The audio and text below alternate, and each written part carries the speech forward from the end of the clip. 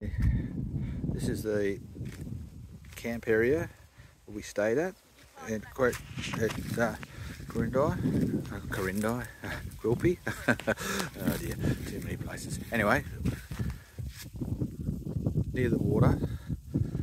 The only problem is if you're down here with an unpowered site, like we were, which is close to the water, that's great. But all the toilets and showers and facilities are up there where the powered sites are, nowhere near the water. So it's a long way to go to the toilet in the middle of the night. So yeah, that's not good. Okay, so this morning we came in and did the dawn service at Quilpie, and a very nice little service, followed by bacon and eggs and baked beans if you wanted, and a bit of rum if you wanted it. So it was very, very good. This is a little park. Now I have to highly praise this town. The council pays for the food, and it was visitors as well. Like, we don't even live here, and the food was free. Last night we went to a twilight service, which is the first one I have ever been to or ever heard of. And after the service, we're all invited to go back to the local club, and we had a complete meal. Like, not just a cheap meal. We had a meal. Yeah, it was absolutely brilliant, and it was all paid for by the local council. So I can't recommend this place highly enough. So if you ever come to Quilpie, yeah, stay, spend a few dollars. Great place.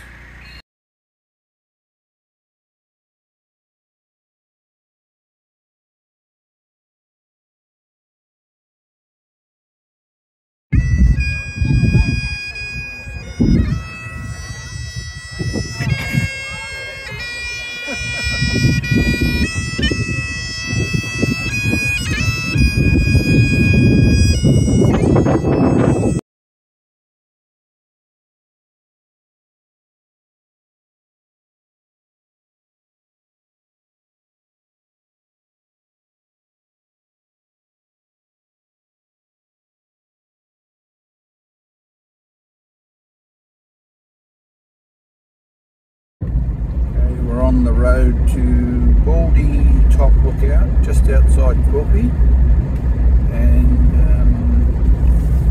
we'll see what it's like. Might have to climb a bit, might have to get out, do some physical exercise. That's not good. Okay, we've just got into the car park for Baldy Hill Lookout, which is up there. It's not far off the road. This is going to be good. I'm really looking forward to climbing up there. Okay, this little car down there, and we're at the rest chair. Bloody hell, I didn't realise how unfit I am. Anyway, I'll keep going. So the wife's decided to not go any further. I think some of the falling rocks might have put her off. It's not that far up there. We've just got to find a way. Okay, I've made it to the top, and we have 360-degree views all the way around. Pretty spectacular. The wife's down the bottom there, because that's as far as she'd go. And let's go for a look over here. I'll show you a bit of from the other side. I'm not sure what that is down there. Anyway, but here we go, looking from the other side.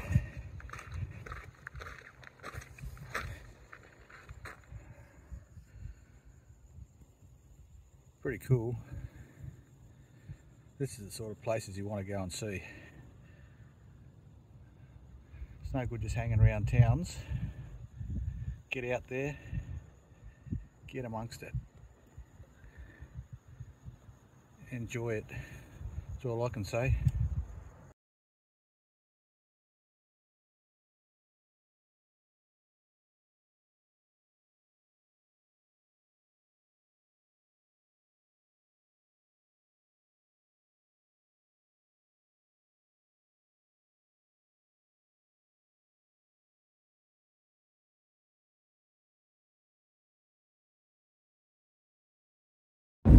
Alright, today we're off to Adavale, approximately 100 k's roughly from Quilpie, and the last 16, 17 k's of this road's going to be dirt, so fingers crossed, yeah, fingers crossed everything goes alright, but after Adavale we might not be in service for I don't know, a couple of days. We're going to try and get from Adavale out to Hellhole Gorge. We'll see how we go. We'll just take a little gypsy to that one. Alright, catch you later.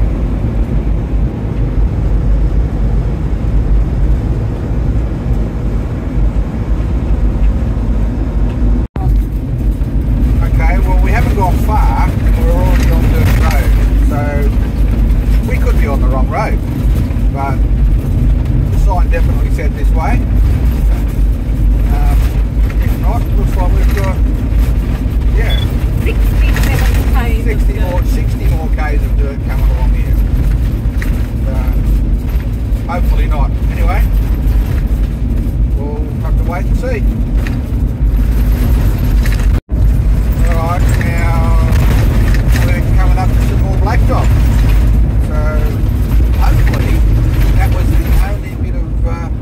that was the only bit of dirt there, and maybe they meant it was just 16 kilometres of dirt, not at the other end, but a third of the way down, who knows.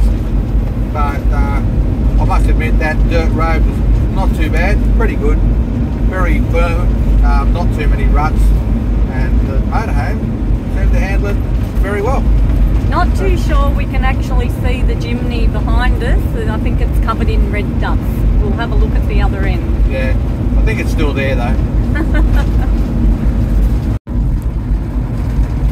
Okay, well, looks like we've made it in one piece. Just coming into Adavale, and we'll find where the camp is and set up for the night. It's better road than I thought. Okay, we are at Adavale. We made it okay. Still interesting to see what's going on around the place. Pubs in there, information centre, and not a lot. I'm sure there is more to the town than this, but I'm not sure. I need to find a town map and take a look around. I'm sure there's find some things, and our plans is to go from here, leave the motorhome and go out to Hellhole, but probably not till tomorrow now. Leave it, we'll just have a rest for the rest of the day, and then yeah, go up to Hellhole Gorge.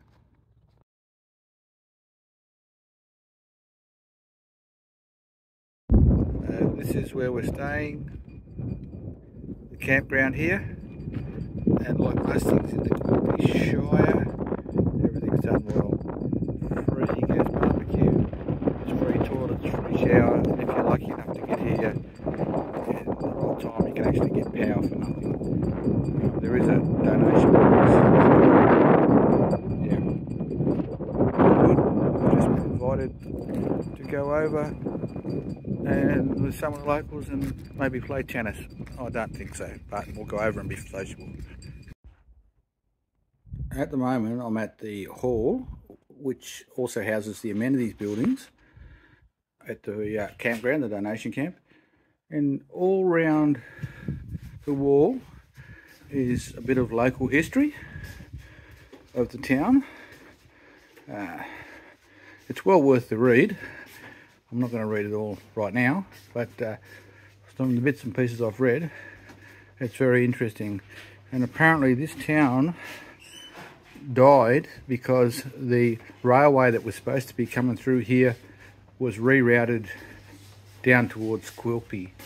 So yeah, unfortunately now there's not too many people live here, but very friendly. We've just been over to their Anzac Day after service get together. We were invited to go over there and had a few drinks, a good feed, and yeah, this whole Quilpie Shire, yeah, I can't fault it.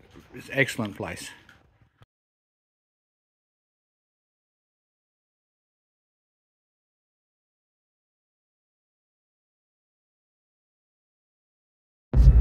Okay, so today we're off to Hellhole Gorge. It's an 80 kilometre roughly drive from Adavale, and it is all dirt road. We've left the motorhome at Adavale in the free camping area, and we're just taking this cruise out here. So it's probably takes us a while because we're not going too fast. Like I said, it's dirt, pretty good at the moment, but every now and then they throw a spanner in the works. Yesterday we drove out from Quilpie to Adavale. We thought we did okay. We found out we'd broken one of the fog lights on the little Suzuki. Still works, but the lens is gone. So that may be a while before we can find someone we can get that replaced. Anyway, we'll let you know more when we get there. Okay, we have just got to the gate which lets us into the national park where Hell's Hole is situated. So we have the gate opener, official gate opener, and here we have the sign, and I'm just going to pull up here. I won't make a walk because there's a little board here, and we'll take a read. Okay.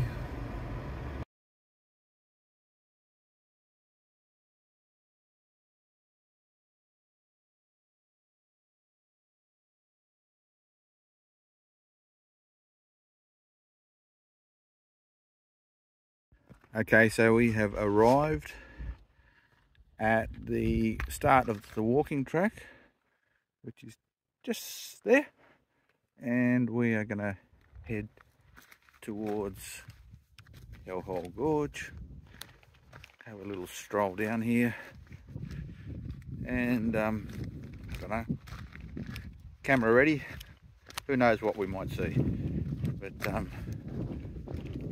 yeah, it's not too hot, which is good. It's going to be hopefully a not too hard a walk. Alright. Okay, here's the sign to Hellhole, 580 metres. Follow the markers. If you look down there, there's a marker just down there. Might not be able to see it. Apparently, there's one in the distance, so it's pretty well laid out. You can see the track, or I wouldn't say track, but you can see the direction you're supposed to go. And yeah, it's a little bit different to what we've been looking at. We'll just keep plodding along, and I'll do a bit more video on after. This is just a little offshoot. This is not the actual gorge. This is at the very start of the track. If you look down to the right from the marker, you can see this. It's a smaller gorge. I'm not sure what this one's called. And down there, still quite nice in its own.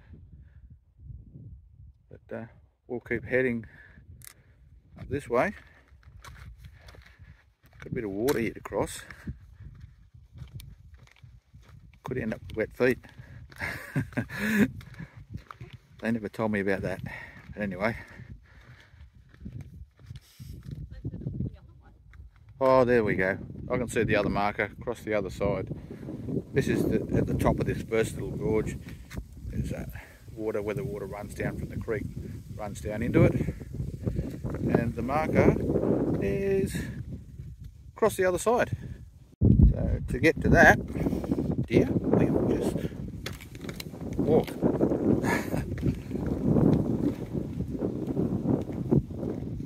No one said it was going to be easy. I'll have to stop filming so I can watch what I'm doing.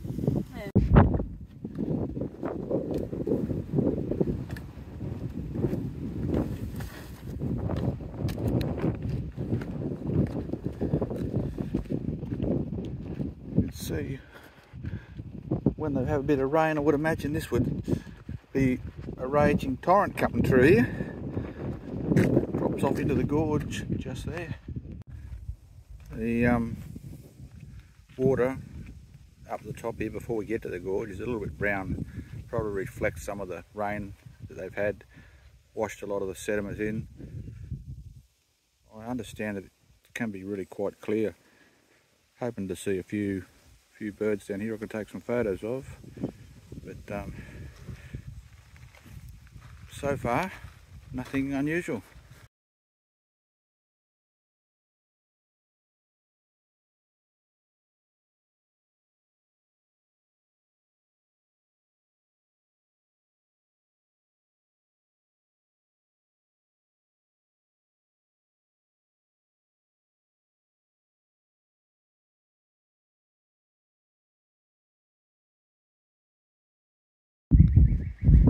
Okay, we're here. This is Hell's Hole Gorge, and this is the water hole.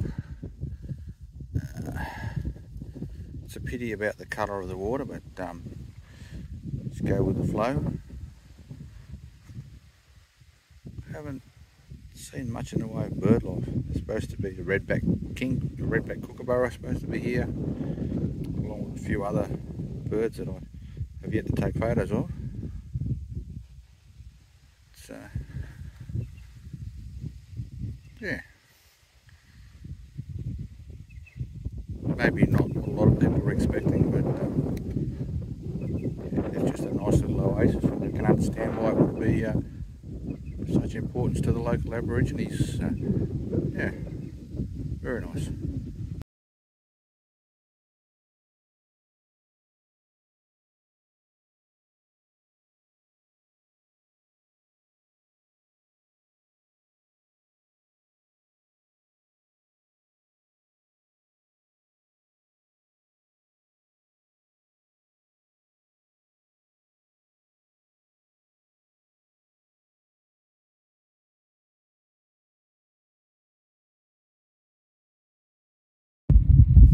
Okay, just on the way back from the waterhole, and we're going to go down and have a look at Spencer's waterhole, which is only just 1.2, little side track. We'll go down this little dirt track here, and we'll see what's at the end of it. Okay, this is Spencer's waterhole, which was just up the road.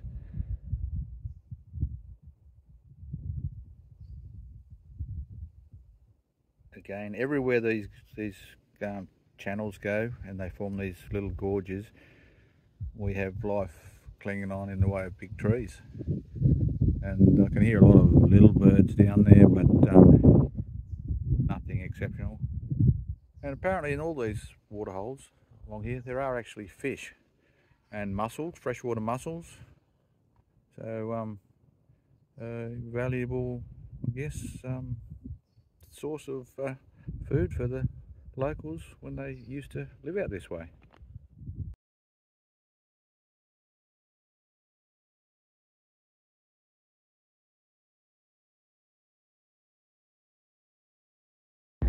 Okay, this is the spot we were told about. That is one of the reasons you don't bring caravans out here. The angle in and the angle out has seen a lot of caravans get stuck. It's not real smooth, and yeah, people have had to be rescued here. And seeing you've got no telephone service here, or yeah, you'd be lucky to get anybody on the radio. Maybe a sat phone would be your only choice, but yeah, best not to bring a caravan.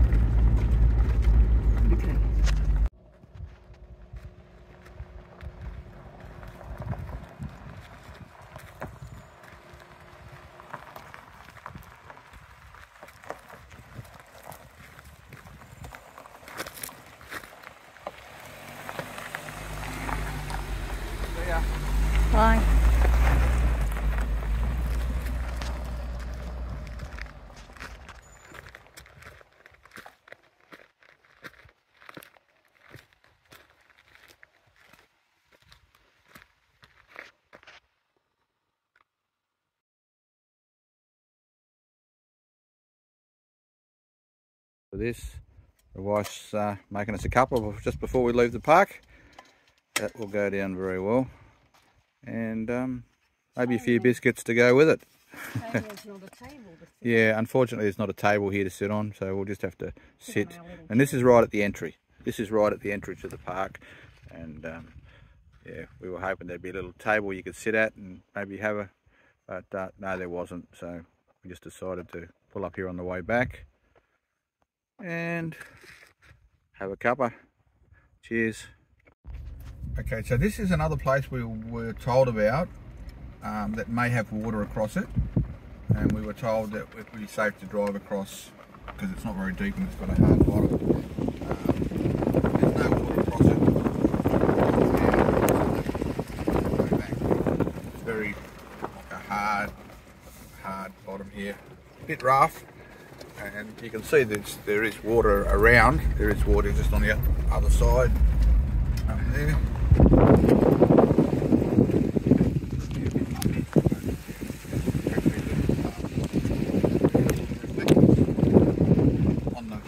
On the path to show you which way to go, because you could get lost. And there's plenty of water up there. See, little oasis, and one down the other way. It's quite a pretty little spot. But yeah, I guess if it was really bad weather and flooding, then you wouldn't be able to drive through it. But yeah, the locals down at Adavale, very friendly, and they told us, or gave us a bit of a heads up on the road, so yeah, much appreciated.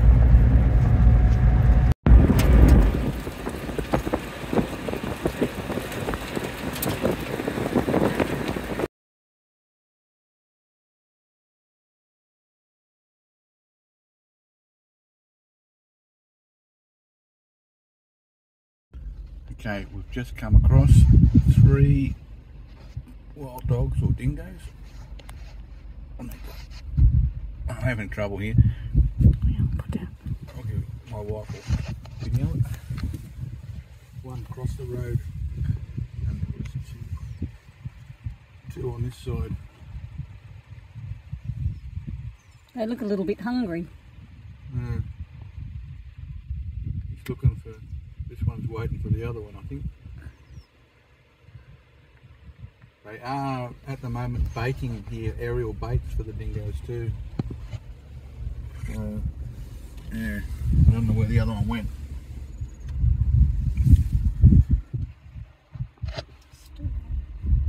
I'll just put it in park and hop out. I don't know whether I can get a better photo on that one.